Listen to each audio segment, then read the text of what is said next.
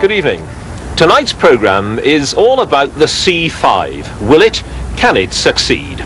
There's a lot resting on it, not just for Sir Clive and his multi-million pounds investment, but for Wales too, because it's being built at Merthyr. Several hundred jobs are at stake. But first, what exactly is it? Well, here it is. 6 foot of plastic with foot pedals and an electric motor not unlike the one that drives your washing machine. The road tests were held in the dead of night when nobody was about. Secrecy has been everything. But won't people feel let down when they realise the C5 isn't like a family car? It's easy to laugh, isn't it? But as John Humphreys said, a lot of jobs depended on the success of the Sinclair C5. I think we're all in it together, you know, we feel as if we're all one body rather than a them in a situation. I really like it. Do you think the vehicle will be a success? Well, we all hope so, but I think we all favour being impressed by it, absolutely. I think it will be, definitely. I think it'll be a success. Why do you think it'll take off? Once the children start seeing it, you know, it's so cheap to rent. And if the price is right, I think it'll sell. You know, we're all totally committed to it as a workforce, and we intend to see that it is a success.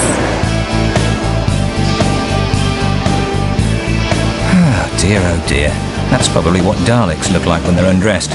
The Sinclair C5, this new way of getting about, was going nowhere.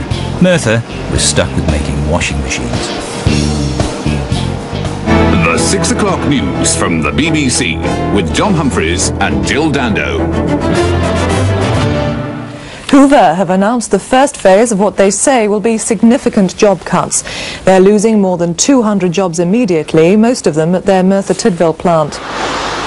Workers at Merthyr Tydfil's Hoover plant have become the latest casualties of a week of bad unemployment news for the South Wales valleys. 125 jobs were cut here today. More will follow in the coming weeks. Hoover says high interest rates have cut sales of the washing machines they produce. When one thinks there were more than 5,000 jobs at the factory inside a decade ago, and we're going to be closer to 1,500 if all these jobs go, you can see what a sorry, sad blow this has been to our community and to Merthyr and to of course, to the individuals concerned. Union leaders were locked in talks all day, but workers were clearly shaken by the announcement and fear more bad news could be on the way. A sad day for Merthyr, because we not only the men, yeah, it's the ancillary, you know, the shops, the various other things, and it's really looking bad. By 1992, workers at the Merthyr factory had their hours cut as the unsold washing machines piled up. Hoover's American owners, Maytag, wanted them shifted fast, so the marketing directors came up with an incredible promotion. A simple demonstration of what you can pick up if you spend over £100 on any Hoover product. We'll give you 2 return flights each to either Rome, Vienna, Sierra Nevada, the Canary Islands, Munich or the Costa del Sol. Unbelievable. And for a while it looked like Maytag had got what it wanted. Take-up of the offer was phenomenal. Hoover customers were keen to be flying off to Rome, so Hoover appliances were flying off the shelves. There was an immediate objective: sell product, sell it quickly, clear out your warehouses. And on the face of it, this particular promotion did exactly that. It worked incredibly well. The European campaign was working so well that the offer was extended to America. Big mistake.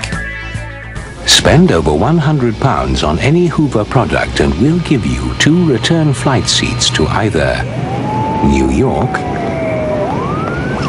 or Florida. 2 return flight seats. Unbelievable. And somebody who didn't believe it were Hoover's insurers, who refused to cover the American promotion.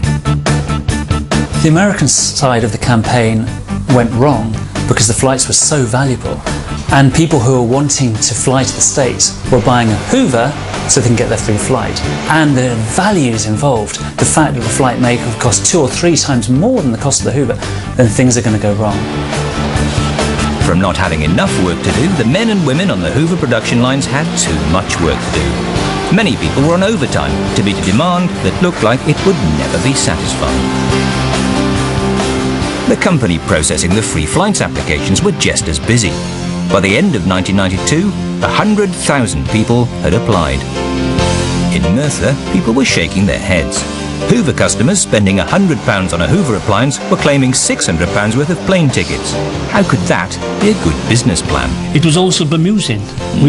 I can remember being rather bemused and bewildered, and certainly people who were managers at the plant were being constantly asked, what's going on?